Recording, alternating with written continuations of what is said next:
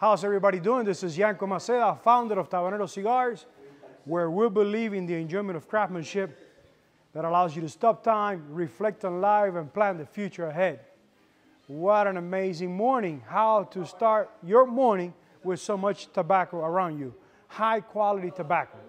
And let's talk a little bit, let's do at least half an hour on fermentation. And it is a crucial part of the process because it will do an amazing work job on the taste of the cigar. Fermentation is crucial. I think that after a farmer does an amazing job growing the tobacco and air curing the tobacco, fermentation is the next step.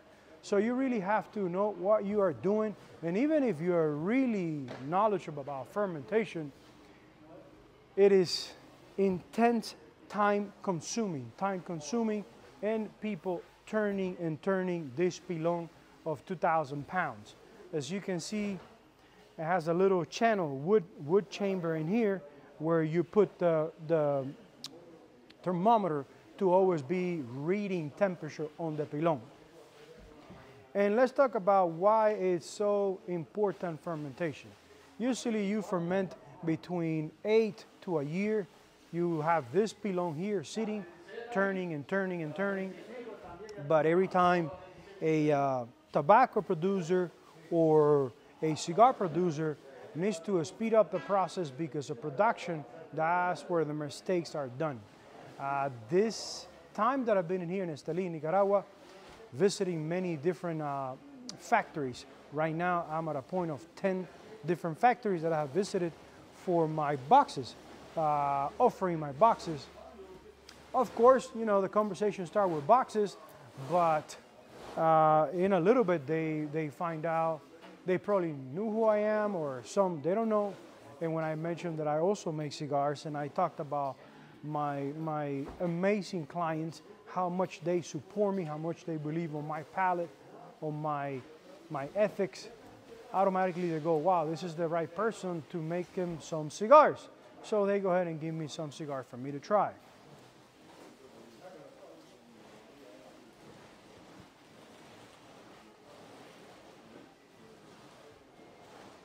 Well, there's been some exceptions to my experience, but most of the tobacco that I have tried right here in Esteli, they are being under fermented. And the first sign when it's under fermented, and again, we're talking about premium cigars, we're not talking about a short filler or a sandwich. When you light up a short filler, most of the time you have dust inside of the cigar, and it kind of dries out your throat. It makes you cough a little bit, but we're not talking about short filler. We're talking about premium cigar.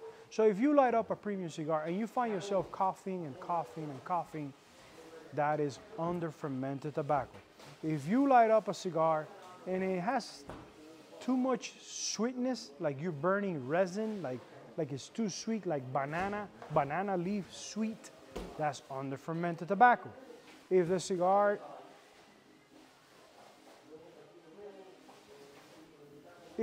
after about an inch of burning, the cigar gets really soft, it's under fermented tobacco.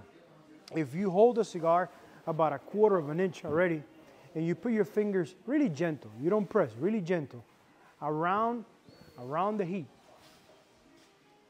and you can hold it like this, means that it's well fermented tobacco.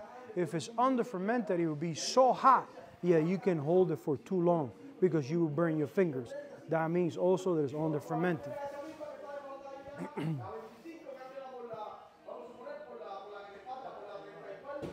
You're getting tobacco ready up front, and the supervisor that you guys are going to meet in a little bit, he's with the whip. He's with the whip, aligning things how they're supposed to be doing, because they're going to start doing 2 more pilones like this. There's 1 here, and then 2 down there, and they're going to put another 2 more. I'm going to get into it, what type of tobacco is this in a little bit, and what part of the plant. But let's keep talking about under fermented tobacco. Under fermented tobacco, doesn't matter how long I will put the cigars to rest, They're not gonna get better. They will get worse even if you ferment for a long time because it's under fermented. So I have the feel that because there has been a big boom related to COVID-19 of so many people smoking, big companies making so many cigars, producing so many cigars, they're pushing tobacco right now like crazy, and it's not well fermented. So I've been thinking about it, watching what's going on, and going, Yanko, are you going to make cigars this year? Are you going to be part of this? What's going on right now? Raymond Page has mentioned many times, Yanko, I don't know if you have a crystal ball. I don't know if you knew what was happening, but you did amazingly doing 700,000 cigars between the last 2 years. I said, I've been in the industry 11 years, and I'm pretty analytic in a sense of paying attention to what's going on.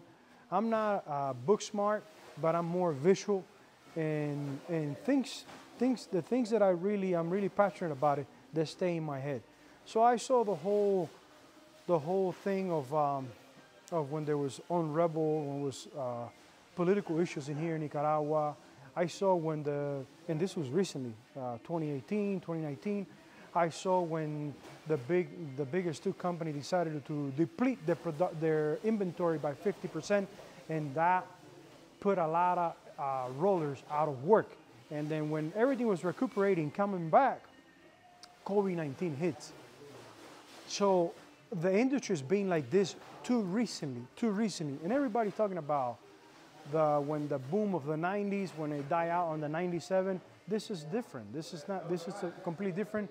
We have a more well-educated client right now, customers right now. So this is different. So the industry has been going like this. I feel that it was like this with Kobe, and everybody was rushing. When I got to Raymond Page's, he was kind of on his beginnings. The situation wasn't as bad, so there was really good tobacco. I'm not saying there's bad tobacco right now. I'm just saying that something is telling me, my subconscious is telling me, just sit down and watch. You got plenty of cigar for this year and the next year to go to Vegas. So I have easy a year and a half to wait and see what's going on. And this has teach me, this has shown me that when I feel things are good, go ahead and make as many cigars as I can, because you don't know when the cycle's going down if what's going to happen. So you always got to be ready. My good friend Ulysses Llanes always told me from the beginning, if you're in the cigar industry, if what you do is sell cigars, you better have all your money on cigars, on good cigars. And that's what I've been doing since day one, and it has worked for me. So they just finished turning this pilon. I wish I can start it before, but they were done. They were going to cover it. And I said, no, hold on, give me 1 second so they can see it, so they can see a pilon. So it's wet. It's wet now. It's going to be covered in plastic. You're going to see it at the end. And when they cover in plastic, it starts building temperature, curing those tobaccos. And they will be checking temperature. And in 72 hours a week, depending on the temperature, they will turn everything to another size. They will be turning the leaf, putting another size. They have to, if they want to do it right, they got to do that for 9 months. But the question is, how the situation right now that we have with no tobacco, are they going to hold on for 9 months? Are they going to stay at 6 or 7? 2 months, it can be a big difference depending on what type of tobacco. So I will watch because I'll be coming to Nicaragua every month, and I'm moving down to Nicaragua on July for a year and a half, 2 years, so I can get my brand, keep growing my brand, and I can get the box shop going. So it will give me plenty of time to get to know more of the culture and know exactly what's going on in the tobacco industry. I had a great interview yesterday with Melanie. Melanie, she's in the media and the industry, and it felt good because I was with friends smoking cigars. It was like 8:30, and her show is in the U.S. 10 p.m. So 8:30 here, 9:30 in the U.S. So Rob from Cigar Talk, he hit me up and says, Yanko, are you free do you have time right now for an interview? I said, well, I'm pretty close to my apartment that I got good internet. Let me fly over there and I'll be ready. And next thing you know, I was being interviewed by Melanie, that she has done a lot of work with Carlito Fuentes, with big brands. So that was amazing. That was amazing that she allowed me to be on her show, interview myself, and let me expose the brand to other clients, other cigar connoisseurs. So I love it, I love it. I had a blast. I remember that in the beginning I was a little bit nervous, and I said, Yanko, you've done this for some time. And I have learned that I don't have to really make up anything. Any questions you throw me, if I don't know, I said, well, I don't really know that. I'm more in this sector. And it was really, really easy going, really easy going. I enjoyed a lot. She enjoyed. We talked about family, tobacco, drinks, and it was great. So if you follow Melanie, we did yesterday one episode, so you can see me in there. And I don't know, let me know how I did with Melanie. It was funny because someone asked me on the show, what is my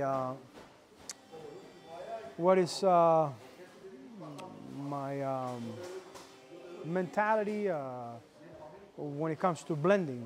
How do I go about blending? I said, well, I try to make it really simple. I hear colleagues in the industry that they give you a cigar and they go, well, I tried 50 different cigars to get here. And I go, wow, 50 different blends to get here. I think that's too much. I think when the tobacco is ready, I smell the tobacco and I go, well, it smells pretty good. You can smell wet tobacco because wet tobacco smells pretty good. It have to be on the right humidity. And I smell the tobacco and I say, well, it smells good. Let's go ahead now and do a sorullo and try and see how it tastes. If it has good taste, I go, well, now let's go ahead and blend it with something that goes together.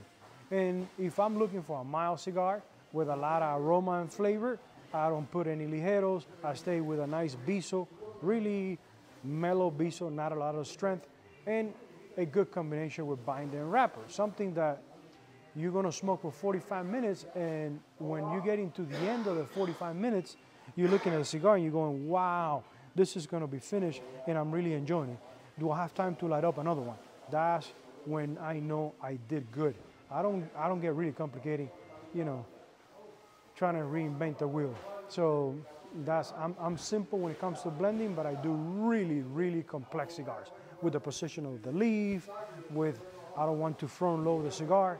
I want to add a little bit on the footer of the cigar so it can give you a hint of what's going on and keep you interested.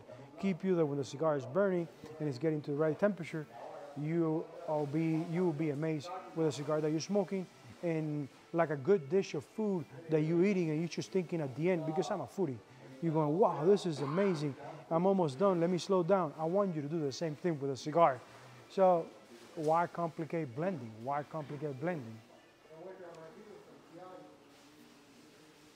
And it went off. It went off. There's a lot of humidity here, and it went off. But I'm gonna bring Michel. He's the guy in charge of fermentation. He speaks Spanish, and I will translate. But I want to get it from him. I want to ask questions about the pilones, questions that I some I know, some I don't know, and I want to share with you guys. I want to share the experience with you guys because I have learned something that I'm not really selling a cigar. I'm a pretty bad sales rep.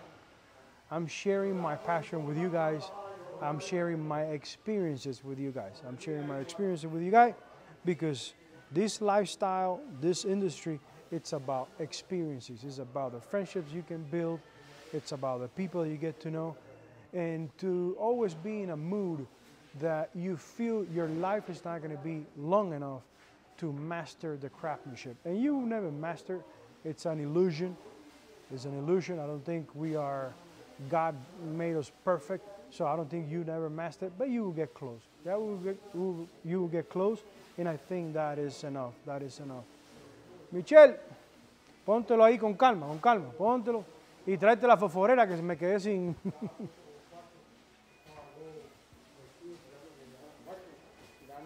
Gracias, hermano.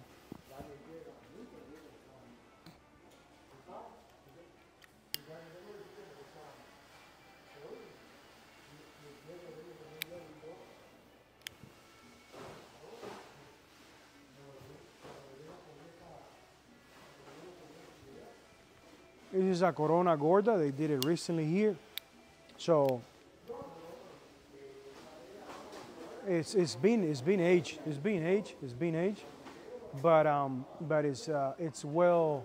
Déjame ver que esté prendido para que funcione bien. La cajita me dice que la cerrara. Sí, está cerrada ya. Ahí está, perfecto. Michelle, hermano, dime tu nombre y apellido. Carlos Michel Fernández. Carlos Michel Fernández. Michel, oriundo de Pinar del Río, ¿no? Del Río, la tierra del tabaco. La tierra del tabaco. ¿Cuánto hace que estás acá? 4 años. Bajado en el tabaco. God, he's been here 4 years, and he's originally from Pinar del Río. And I know personally because I have talked to him many times. He's doing a huge sacrifice because he's here by himself. His family is still in Cuba.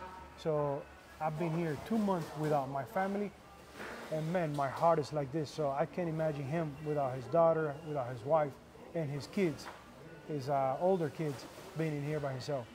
Estoy explicándole a ellos que yo he estado aquí nada más 2 meses sin la familia y tengo el corazón apretado. Imagínese el sacrificio que tú haces. Es duro. Estar concentrado en lo que estás haciendo y que las cosas funcionen y que no se eche a perder ningún producto ni esto que hacemos para que lo fume el mundo entero.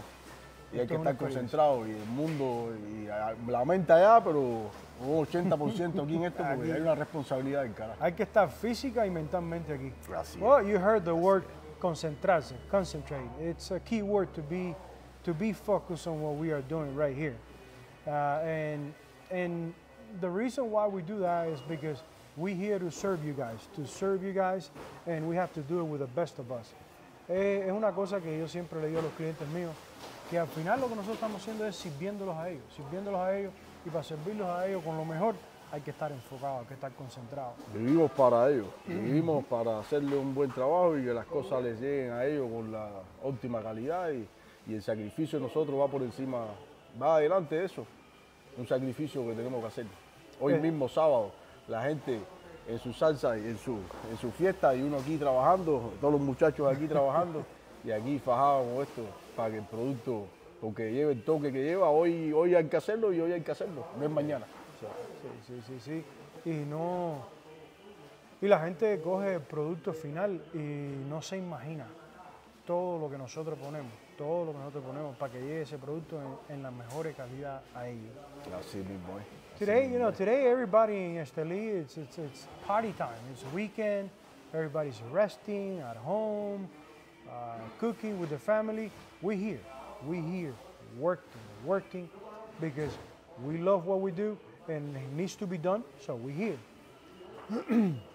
Cuéntame de este pilón, ¿qué material es este? Con vega, corte alto. Ya los visos ya del corte y un proceso ya lleva ya 2 meses. De diciembre se recogió en noviembre, diciembre, y ya se le hizo la primera mojada ahora y ya él empieza ya a los vino colores. Con la humedad del campo, ¿no? De cuando lo trajeron de la caja de tabaco. Sí, primero se le seca la humedad que viene, la grasa, se le quema de la caja de tabaco y ya cuando él seca se le empieza a dar el proceso, se empieza a mojar. Cuando él se deshidrata, empieza a mojarse y a hacer el proceso ya de curación como tal. It came from the tobacco barn when they air cure the tobacco. It comes still wet, a little bit wet, because when they're gonna take it from the tobacco barn, they have to wet the tobacco so it's not brittle and breaks. But before you put it in the pilon, it needs to be dry. Put them in the pilon, 2 months in pilon, and today they put in the first water. So hoy es la primera agua. Hoy lo viraron, le pusieron la primera agua. Cuando estaba en ese proceso de esos 2 meses, ¿como cuántas temperaturas más o menos ellos? ¿Cuál es la temperatura normal, averaje que O sea, pero ¿hasta cuánto puede llegar y virarlo? en este primer proceso? 120 te coge en 3 días. 120 grados coge en 3 días y porque está acabado de mojar y es un tabaco grueso. So it's around 120 Fahrenheit, the temperature that this will take when it's covered.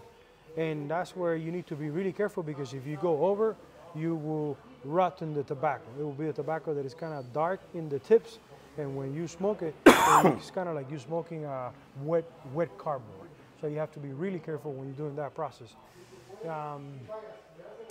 El problema siempre que si la persona se pasa es que pudre el tabaco, lo pudre, las puntas de la hoja toda negra y tú fumas un puro así con el tipo de tabaco y parece que estás fumando cartón mojado. Hierba. Así mismo es. Así Es mismo algo es. Por eso es que él es el sacrificio, porque es sábado y es sábado, o es domingo y es domingo, no espera. Es igual que en el campo, el día del corte es el día del corte, porque se pasa la maduración y no es igual. Si lo coges tierno, no es igual. Y si te pasa de maduración, tampoco es igual. Lleva sus días. Sí, lleva sus días. He's sharing with me that it's the same thing in the soil, in the fields. It has the day to cut it. It can be before or the next day. That's the day that you need to cut the tobacco and hang it. Everything is precise when it comes to tobacco to put amazing cigars on your hands. Allá tú cultivaste en Río Río. Cultivé y trabajé en canfrisa de curación. Yo soy técnico agrónomo. Yo cociné, o sea, curé tabaco en canfrisa, que es el tabaco tapado para adelantarle el proceso, para agilizar la producción. He's technician on agronomic, and he is specialized in Cuba on the swamp coolers. Swamp coolers, cafrisa, which is where you put the wrapper to do a faster process to have wrapper ready. It's new technology. It's not something from the back in the days, and it does an amazing job.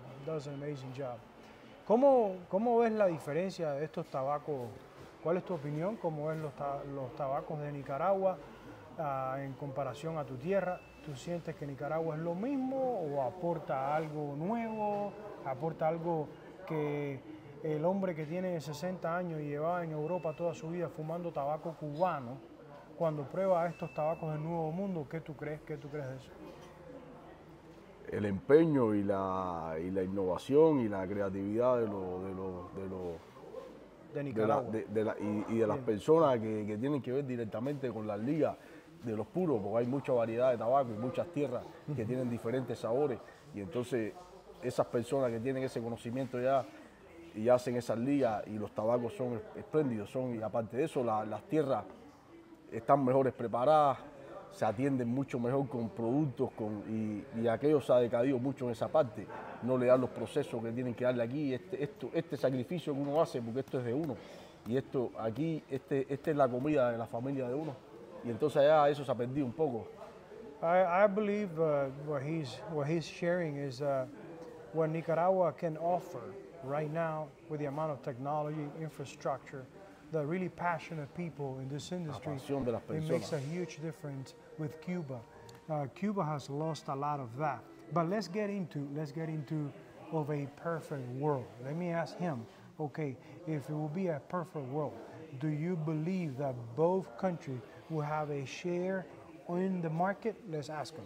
Okay, vamos a pensar de un mundo perfecto. De un mundo perfecto, Cuba está a millón, todo está bien en Cuba, Nicaragua sigue así como está. ¿Tú crees que los dos puros tuviesen espacio en el mercado?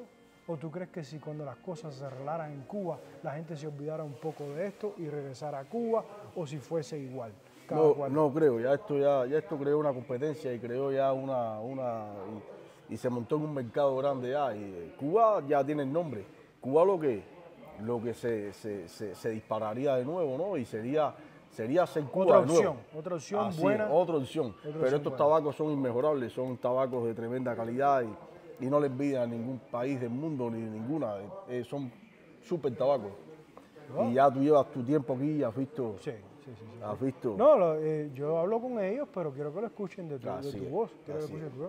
He says that even if it's a perfect world and things are even when it comes to passionate individuals, when it comes to infrastructure, he doesn't believe that Cuba will take over. He believes that Nicaragua and Cuba, they will have a good share in the market. That the people who are already in love with this quality tobacco cigars, they will keep smoking those cigars. So it comes from him. He has a lot more experience in Cuba than me or anybody probably that is listening to it.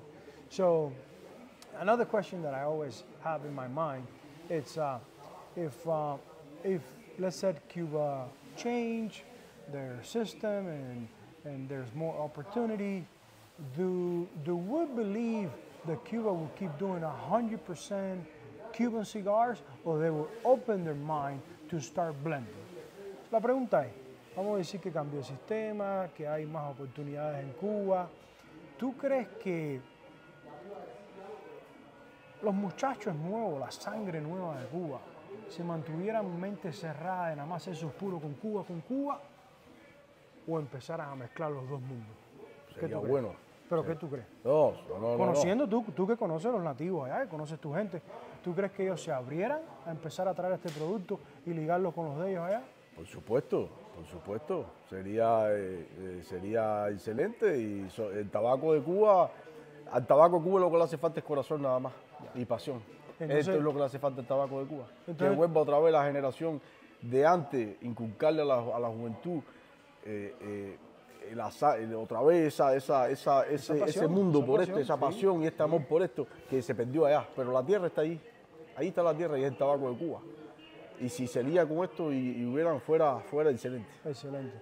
¿Tú crees que ellos tuviesen mente abierta a descubrir nuevas mezclas, nuevos sabores que no conocemos, no los conocemos? Y ellos no conocen esto y nosotros no conocemos aquello. O sea, los fumadores no conocen. Así es, sí. Esa mezcla. Digo que hasta ahora en Europa tú te compras un puro cubano y, bueno, supuestamente es 100% cubano. Todo el mundo, yo converso con muchos de mis clientes y están muy curiosos por saber qué va a pasar cuando se puedan hacer esas mezclas. ¿Qué nuevos productos van a salir? Nuevas vitolas, nuevos sabores que el paladar no ha experimentado todavía. Va a ser una explosión de nuevo. Va a ser una explosión. Por eso yo pienso va a ser una explosión. Que primero que todo uno no se puede olvidar de sus raíces, primero que todo porque uno viene de ahí y mentira, hasta la hora de comer, uno quiere comer como uno creció, tú tienes familia, yo tengo amistades, algunos relativos no son familias mías, pero los considero familia, y uno no se debe separar completo ni perder la esperanza porque no hay mal que dure 100 años, no. En algún momento, y nosotros estamos jóvenes, existe la posibilidad que veamos eso que va a venir.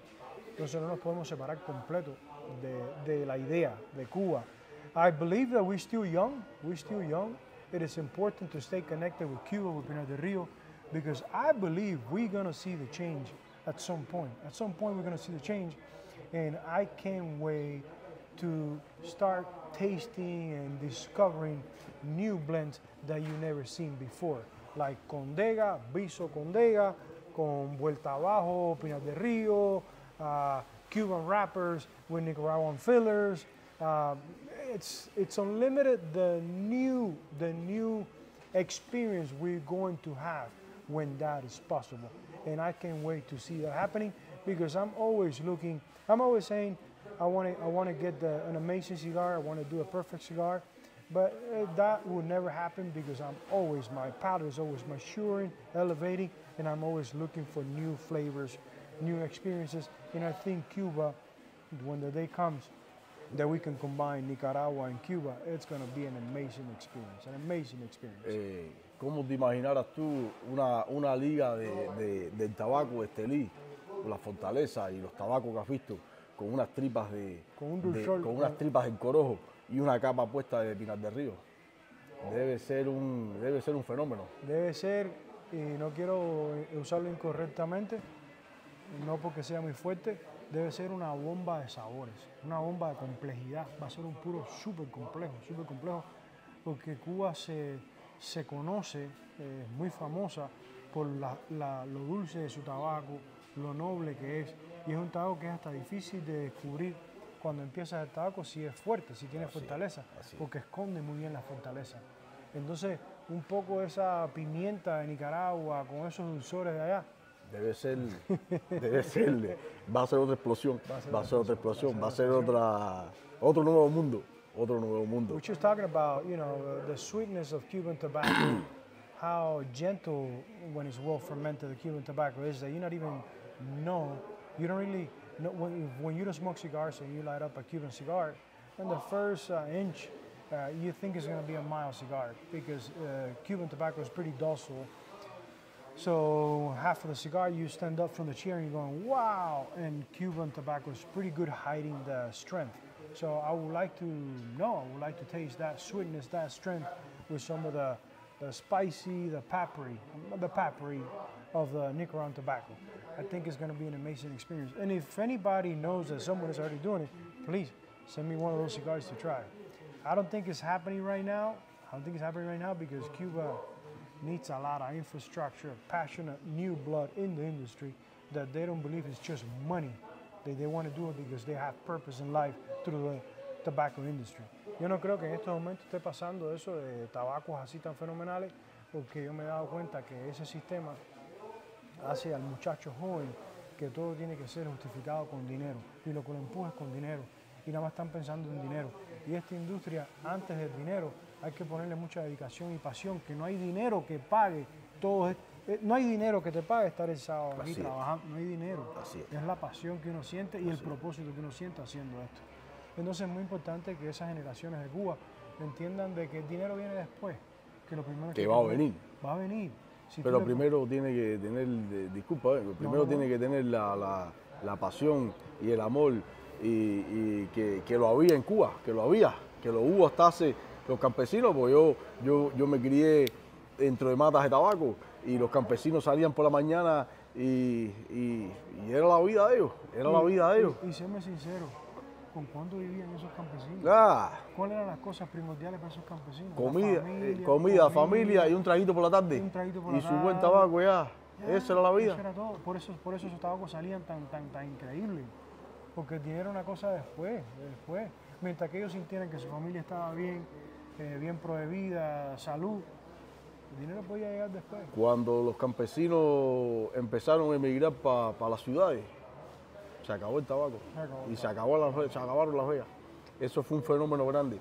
El campesino que no estuviera al lado de su tierra y ahí en la casita en su tierra, cuando pasaba eso todo era perfecto. Ya después que empezó, se acabó todo. Si no estás ahí, el mismo Abdel Fernández, Abdel vive en su tierra, ahí, Ulises, ven para acá, hermano. Junto a tabaco, pero vive ahí. Vive ahí, el hombre vive dentro de rodeado de tabaco, vive el hombre. Pero esa es la pasión, Abdel. Ese hombre, su casa, donde está la mayoría del tiempo es ahí en el corte de tabaco. Pero esa es la pasión y por eso ha logrado lo que ha logrado. Y estamos hablando que para que quisiéramos imaginarnos qué va a suceder cuando se une el tabaco cubano con el de Nicaragua. Queremos saber qué sabores van a aparecer, pero yo le digo a él que entonces estas generaciones nuevas tienen que cambiar porque no pueden estar nada más pensando en el billete, tienen que pensar en el producto, en la... How are you guys? Let me introduce Ulysses Janet. This is one of my biggest mentors. How you doing, guys? Ulysses, it was the first person who really introduced me to the industry. You guys know I have mentioned it many times in my Sunday life that I'm here because Ulysses is a mentor who told me from the beginning, you're in the cigar industry, you concentrate on cigars. Don't be buying furniture, don't be buying TVs, don't be buying crap. Buy tobaccos and make good cigars. And since day one, many things that he has shared with me, they stick to my head and it has really, really worked for me. Ulysses, just tell a little bit what you do for this amazing industry with your importation, exportation business. Well, about 6 years ago, we decided to give service, give little bit more service than anybody else. So we opened an import-export in the United States. So we then 4 years later, down the road, we decided to be on both ends. So we came here to Nicaragua City, and we're doing the same thing that we do in the States, with a little bit thing different. Now from here, we can export to Europe, Asia. I mean, wherever you want your cigars to be at, we're the ones. So that's what we're doing right now here in Esteli. And like Ulysses says, we are a triangle in a sense that because he's been in the industry a lot longer than me, almost 20 years. I've been, when he first got me into it, 2007, it can be, I don't know, 14, 15 years, but really manufacturing cigars, I've been doing it for 11 years. So when I tell someone, you need help with export import, this is the person, it's because I have built a long relation with him. And believe me, you don't want your shipment to be lost or not knowing where it is or just waiting for the last minute to know when it's going to arrive. So when it comes to a company that is on top of it, that like any human beings and any company, air cargo, whatever, you encounter difficulties, they resolve it, and their service is outstanding, in a sense that they're on top of it all the time. And I'm not going to talk about pricing. You should find out how competitive they are. They're pretty aggressive. Michelle, entonces, ¿estás contento? Súper. Yo me levanto todos los días y loco por llegar a la fábrica, ver los tabaqueros, ver la gente trabajando, el olor del tabaco, no puedo vivir sin eso. Eso es para mí no sé, ya es el diario normal. Un propósito, eso es lo que le da propósito a tu vida. Me levanto el sábado contento y estamos aquí trabajando y todo el mundo fajado y todo el mundo en la lucha y contento, de verdad. Raymond te lleva bien. Raymond, felicidades, mi hermano, feliz cumpleaños. Tremendo, un potencial cuando empiece ese mundo de liga, un potencial grande en ese mundo, y un muchacho de vasto conocimiento. Sí, ya que empiezan a Vamos a... All right, guys. I hope you guys enjoy it. Please throw me any questions. They're going to cover the pilon now, so you guys can see the process. So remember, the only reason we are here on earth is to serve others and to serve you guys with the best of us. And this is Yanko Maceda, founder of Tabanero Cigars, where we believe in the enjoyment of craftsmanship. Y fumándonos un buen Maceda, un conérico por la mañana que es digestivo y primera. You see, I'm not the only one who's most conérico in the morning. Michelle, mi hermano. Gracias.